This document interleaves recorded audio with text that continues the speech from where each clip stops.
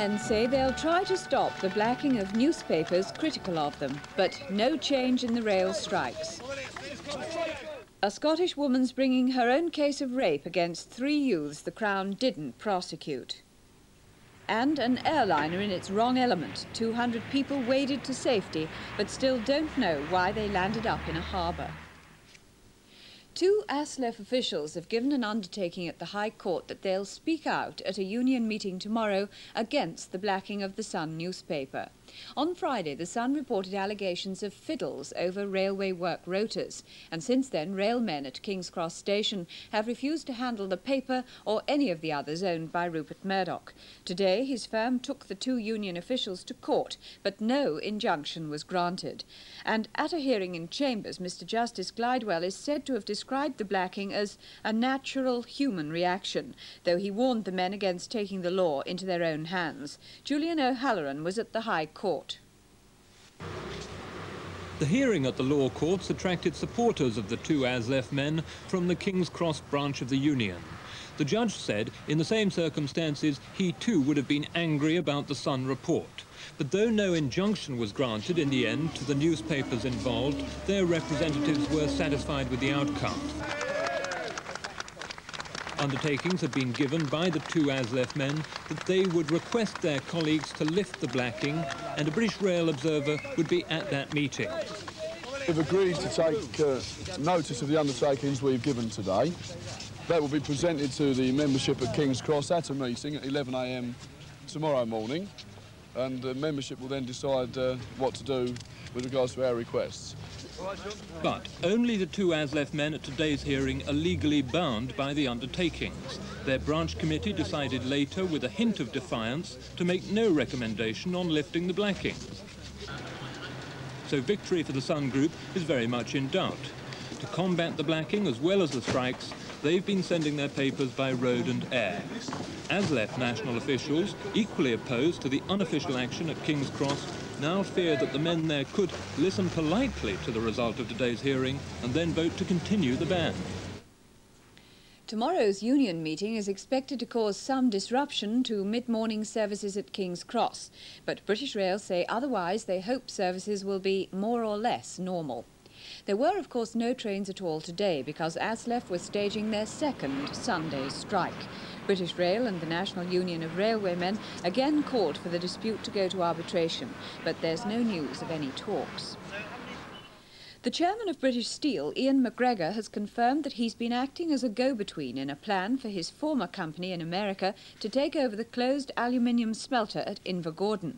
Mr. McGregor said the workers' sit-in would make it difficult, but a workers' spokesman said he hoped a potential buyer would remember their previous excellent record at the works.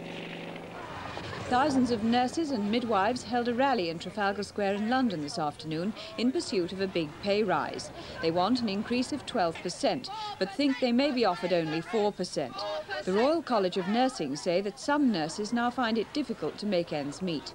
MPs from all the main parties turned up to address the rally, but Tory MP Tom Benyon got the loudest reception when he urged moderation.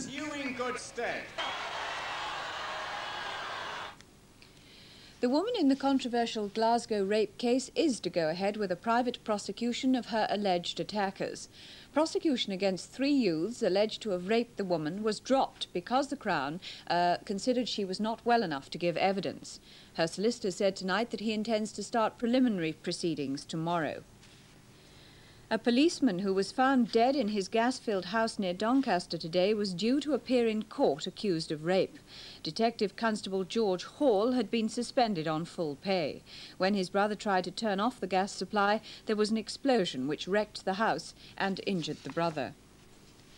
And Suffolk police are tonight looking for a man who raped a girl of 17 after she'd accepted a lift on her way home from a party. The attack near Bury St Edmunds took place only a few miles from where another girl hitchhiker was raped last year. Her attacker was subsequently fined in a case which caused a national outcry. In Northern Ireland, the security forces are investigating a shooting in which a man, apparently unarmed, was shot dead by a UDR patrol in Armagh early today. 21-year-old Tony Harker was shot soon after a series of firebomb explosions. Brian Barron reports. The UDR were on full alert after several firebomb explosions at a builder's yard. A patrol saw two men acting suspiciously near this supermarket. When one appeared to draw a gun, UDR soldiers fired twice, killing Tony Harker. Police say no gun was found. Harker's sister admits he was on bail on petrol bomb charges. He wasn't armed, and I don't think he should have been shot dead. I think that they could have taken him alive prisoner and took him into the barracks. They didn't have to shoot him. Has your brother ever been in trouble before? Yes, he has, and he's been harassed a lot by police and army, UDR and all. What sort of trouble has he been in? Oh, he's been different things, rioting and all this business. The shooting coincides with the launching of this leaflet by a new organisation called Silent Too Long, drawing attention to the number of Catholics killed by the security forces and loyalist paramilitary groups. Over 600 deaths are claimed since 1969. However, it can also be seen as a hasty attempt to match recent loyalist propaganda about provisional IRA murders. American investigators are trying to find out why a DC-10 airliner skidded off a runway into Boston Harbor last night. The plane's nose section came almost completely off as it crashed into the harbor. There were more than 200 people on board, but nobody was seriously hurt. At first, it was thought ice on the runway caused the skid, but the airport says there was no ice at the time. Martin Bell reports. The DC-10 was on a flight from Oakland, California. It landed at Boston Airport in bad weather, fog and freezing rain, and got down safely, but ran out of control near the end of the runway. It hit a safety barrier which all but severed the cockpit from the passenger cabin. The plane then skidded into Boston Harbor and ended in 2 feet of water. The passengers who escaped through the rear doors had to wade waist deep in the water to get to safety. It was not the tragedy that friends and relatives waiting in the airport terminal had feared at first. The flight crew got everyone out. 23 people were taken to hospital for treatment, mostly for shock, but none of them was seriously hurt. Among those who spoke afterwards of the ordeal was the mother of a small baby. We overshot the runway, and I saw that we weren't stopping.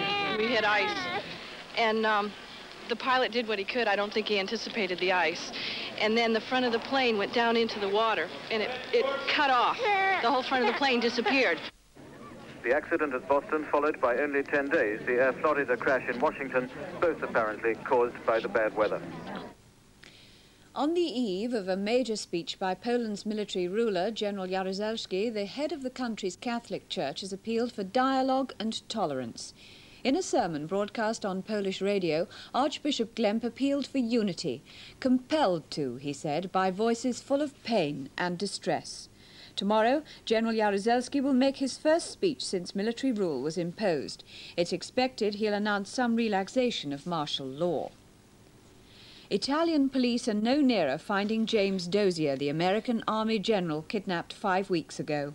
But the huge search mounted for the Red Brigade's terrorists who took him is yielding other results.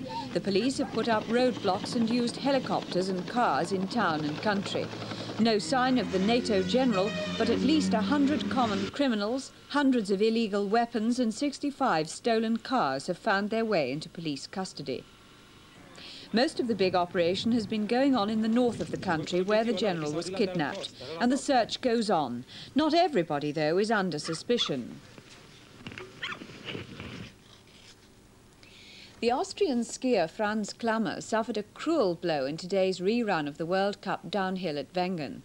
Yesterday, Klammer was the clear leader in the famous Lauberhorn downhill when it was abandoned because of fog. But today he was slowed by fresh snow and could only come fourth behind his compatriot Harty Weiracher, who was the world champion last year. David Vine, the commentator.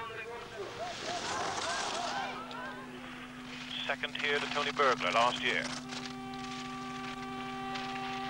Tight on the S, they're all getting a good line through there. Down through the place where Muller fell last year. And must be there, surely. 2:04.43 he's in by half a second. So, the defending World Cup downhill champion, with a victory in Kitzbühel, leads here at Wengen on the Lauberhorn. It's life. And that's all from the newsroom for this weekend. From me, good night.